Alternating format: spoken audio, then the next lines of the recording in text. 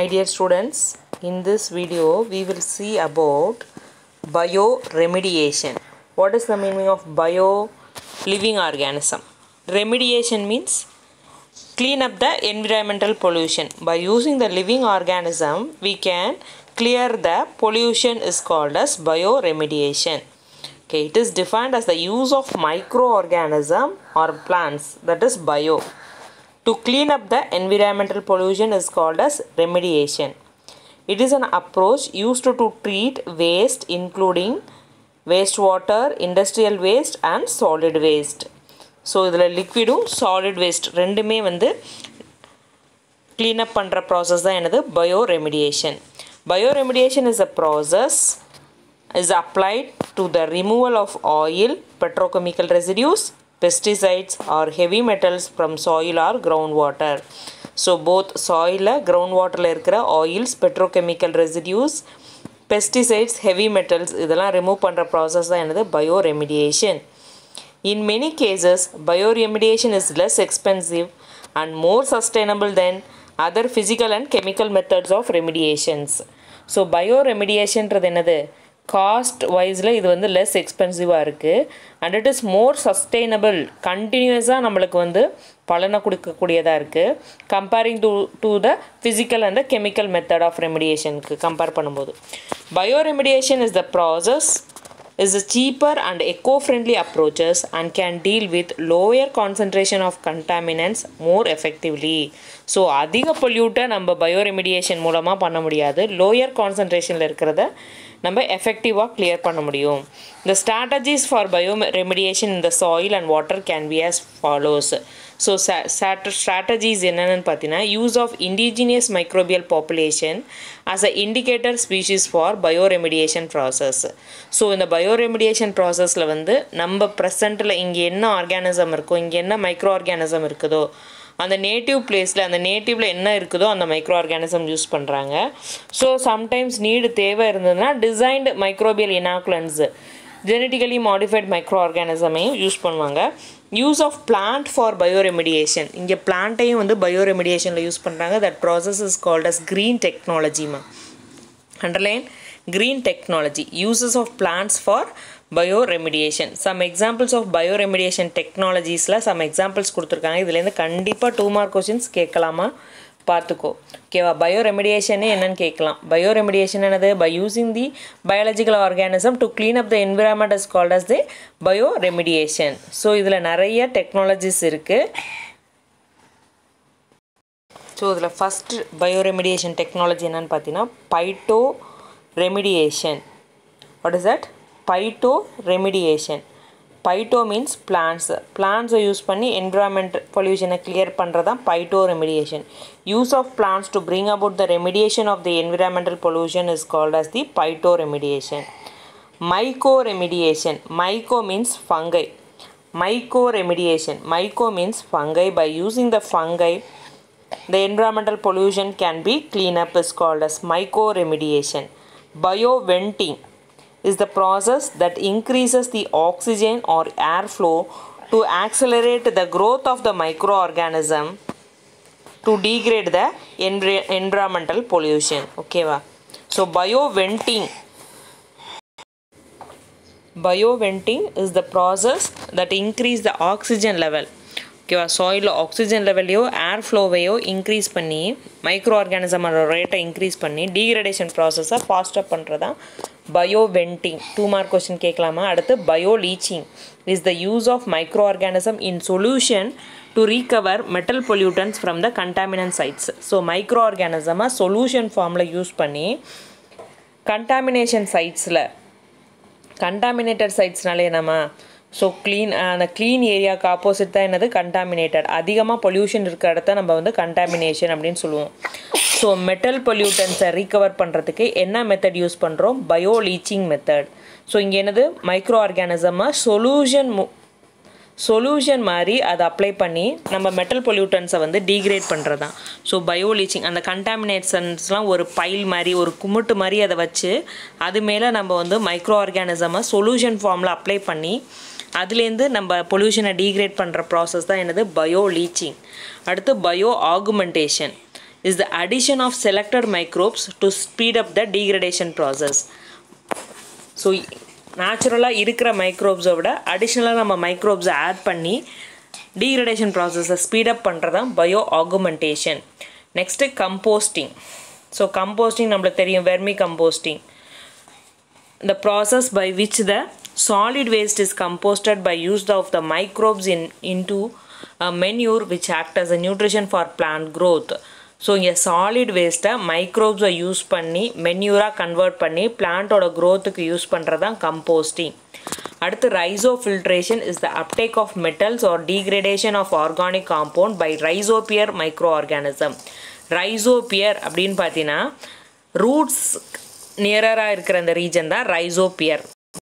Rhizosphere அப்படின்னு பார்த்தீங்கன்னா அந்த ரூட்டை சுற்றி இருக்கிற ரீஜனை தான் நம்ம என்னென்னு சொல்லுவோம், ரைசோஸ்பியர் அப்படின்னு சொல்லுவோம். ஸோ அங்கே இருக்கிற மைக்ரோ ஆர்கானிசம் வந்து அங்கே இருக்க ஆர்கானிக் காம்பவுண்டை டீக்ரேட் பண்ணுது, மெட்டல்ஸை வந்து டீக்ரேட் பண்ணுறது தான் ரைசோஃபில்ட்ரேஷன்.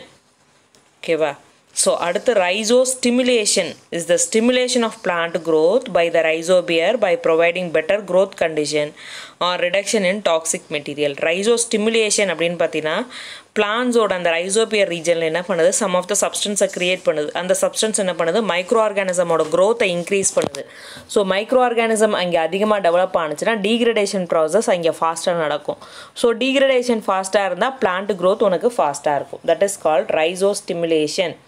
ரைசோஃபில்ட்ரேஷன் ஆனது ரைசோபியர் ரீஜனில் இருக்கிற அந்த ஆர்கானிக் காம்பவுண்ட்ஸ் எல்லாம் டீக்ரேட் ஆகுது. அந்த மெட்டல்ஸ் இதெல்லாம் வந்து அந்த ரூட்ஸ் வந்து அப்சர்வ் பண்ணி அதை கன்வெர்ட் பண்ணுறது ரைசோஃபில்ட்ரேஷன்.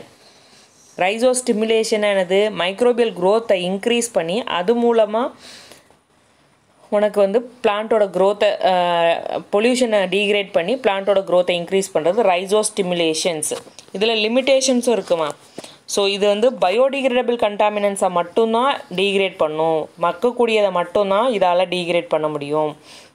பயோரெமிடியேஷன் process must be specifically made in accordance to the condition at the contamination site. So வந்து அந்த சைட்டுக்கு தகுந்த மாதிரி இந்த பயோரெமிடியேஷன் ப்ராசஸ் வந்து கொண்டு வரணும். ஸோ இதை பயோ லீச்சிங் முறையில் கொண்டு வரணுமா, பயோ வெண்டிங் முறையில் கொண்டு வரணுமான்னு அந்தந்த குறிப்பிட்ட கண்டாமினேஷன் சைட்டுக்கு தகுந்த மாதிரி மாற்றணும். ஸோ இதை லார்ஜ் ஸ்கேலில் பண்ணுறதுக்கு முன்னாடி ஸ்மால் ஸ்கேலில் இது கண்டாமினேஷனை கிளியர் பண்ணுதா அப்படின்னு நம்ம டெஸ்ட் பண்ணிட்டு தான் இதை கொண்டு வரணும். அடுத்து use of genetic engineering technology to create genetically modified micro organism or a consortium of microbes for bioremediation process that has a great potential. இங்கே வந்து genetically modified organism யூஸ் பண்ணுறதே ஒரு டிஃபிகல்ட்டான ப்ராசஸ் தான். ஒன்ஸ் அகேன் லிமிட்டேஷன் சொல்கிறேன்னா biodegradable காம்போனன்ட்ஸை மட்டும்தான் degrade பண்ண முடியும். Second point என்னென்னா அந்த ஸ்பெசிஃபிக் சைட்டுக்கு தகுந்த மாதிரி அந்த ப்ராசஸ் வந்து வேரி ஆகும். ஸ்மால் ஸ்கேலில் நம்ம டெஸ்ட் பண்ணதுக்கப்புறம் தான் லார்ஜ் ஸ்கேல் அதை யூஸ் பண்ண முடியும். ஜெனட்டிக்கலி மாடிஃபைடு ஆர்கானிசம்ஸ் அது மாதிரி அதுக்கு ரிலேட்டடான மைக்ரோப்ஸை உருவாகிறதெல்லாம் ஒரு கிரேட் ரிஸ்க். இதெல்லாம் இதில் உள்ள லிமிட்டேஷன்ஸ். ஸோ இந்த பயோ ரெமிடியேஷன் மெத்தட்ஸில் இருக்க டெக்னாலஜிஸ் எல்லாமே பார்த்துக்கோ. இதுலேருந்து bio augmentation, composting, bio leaching, bio vending, ரைசோஃபில்ட்ரேஷன், இந்த கொஷின்ஸ்லாம் 2 மார்க்ஸில் உனக்கு வந்து கண்டிப்பாக கேட்குறதுக்கு நிறைய சான்சஸ் இருக்குது. So all you must read these டெக்னாலஜிஸ்மா. The next heading is biofuel or algal biofuel. ஓகேவா? ஸோ ஆல்கேலேருந்து என்னது ஃபியூயல் வந்து ப்ரொடியூஸ் பண்ணுறாங்க. Algal fuel is also known as algal biofuel or algal oil is an alternative to liquid fossil fuels. Liquid fossil fuelக்கு petroleum productsக்கு வந்து alternative ஒன்றா இருக்கிறது தான் இந்த algal fuel. This use algae as a source of energy rich oil. algae use பண்ணி energy rich ஆயில்ஸை produce பண்ண முடியும். Also algal fuels are an alternative to commonly known biofuel source obtained from corn and sugar cane. corn sugar caneல நம்ம என்னது பயோஃபியூல்ஸை வந்து ready பண்ண முடியும். So அது இல்லாமல் ஆல்கேலையும் நம்ம வந்து பயோஃபியூல்ஸை ரெடி பண்ண முடியும். The energy crisis and the world food crisis have initiated interest in algal culture, farming algae for making a biodiesel and other biofuels using a unsuitable for land unsuitable for agriculture. So அக்ரிகல்ச்சருக்கு பயன்படாத லேண்டை வந்து ஆல்கேவை grow பண்ணி அந்த algae மூலமாக biodiesel பயோஃபியூல்ஸை வந்து produce பண்ணுறாங்க. So எந்த algae mainly use பண்ணுறாங்கன்னா அண்டர்லைன் பண்ணிக்கோ. 1 mark question. Botryococcus brownie.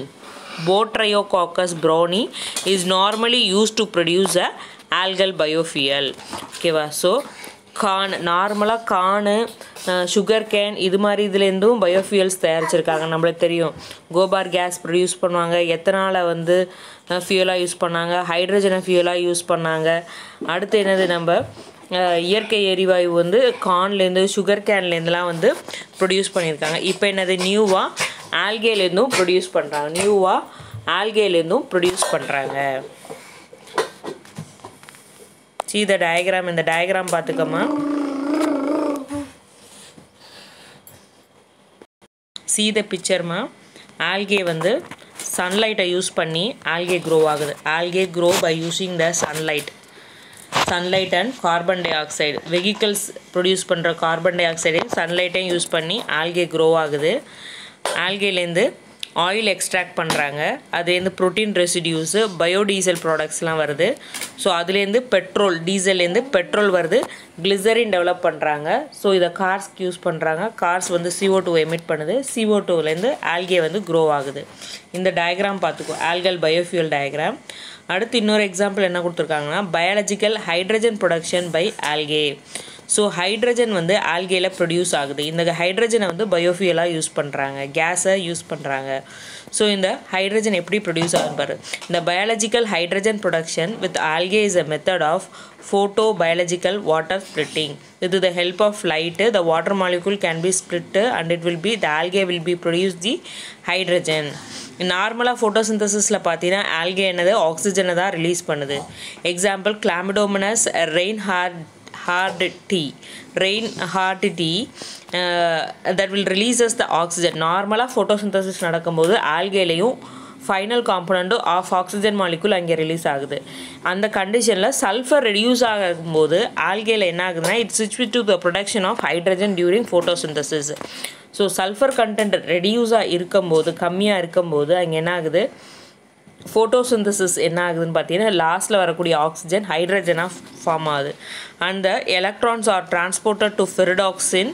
ஹைட்ரோஜனஸ் enzyme combines them into a production of hydrogen gas.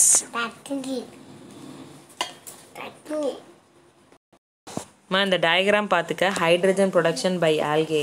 இந்த டயக்ராம் ஒரு தடவை கவர்மெண்ட் கொஷின் பேப்பரில் இந்த கொஷின்ஸ் இருந்துச்சு. ஓகேவா? ஸோ நார்மல் நம்ம ஃபோட்டோ சிஸ்டம், சைக்ளிக் நான் சைக்ளிக் ஃபோட்டோ பாஸ்பாலேஷன் இருக்குல்லையே, அதில் ஃபோட்டோ சிஸ்டம் 2லேருந்து ஃபோட்டோ சிஸ்டம் 1 ஃபெரிடாக்சின் மூலமாக ஃபைனலாக அந்த ஃபெரிடாக்சின் வந்து எனது ஆக்சிஜனை வந்து இந்த இடத்துல ப்ரொடியூஸ் பண்ணும். ஃபெரிடாக்சின் ஃபைனலாக இந்த இடத்துல ஆக்சிஜனை வந்து ப்ரொடியூஸ் பண்ணும். சல்ஃபர் டெப்ரைவ்டாக இருக்கும்போது அந்த இடத்துல ஹைட்ரஜன் வந்து ப்ரொடியூஸ் ஆகுது. ஸ்ப்ளிட்டிங் ஆஃப் வாட்டர் மாலிகுல்ஸ்னால் என்னது, இதுதான் என்னது, வாட்டர் மாலிகுல் ஸ்ப்ளிட் ஆகி ஹைட்ரஜனாகவும் ப்ரோட்டான்ஸாகவும் எலக்ட்ரான்ஸாகவும் மாறுது. இந்த எலக்ட்ரான்ஸ் ஃபைனலாக போய் இதோட சேர்ந்து ஹைட்ரோஜனஸ் என்சைம், இந்த இதில் உள்ள எலக்ட்ரான்ஸு ப்ளஸ் ஹைட்ரோஜனஸ் என்சைம் எல்லாமே சேர்ந்து ஹைட்ரஜன் வந்து ஃபார்ம் பண்ணுது. இந்த கண்டிஷனில் வந்து சல்ஃபர் வந்து டெப்ரைவ்டாக இருக்க கண்டிஷனில். ஸோ இந்த டயக்ராம் பார்த்துக்கோ. இதை 5 மார்க் கொஷின்ஸில் பார்த்துக்கோ.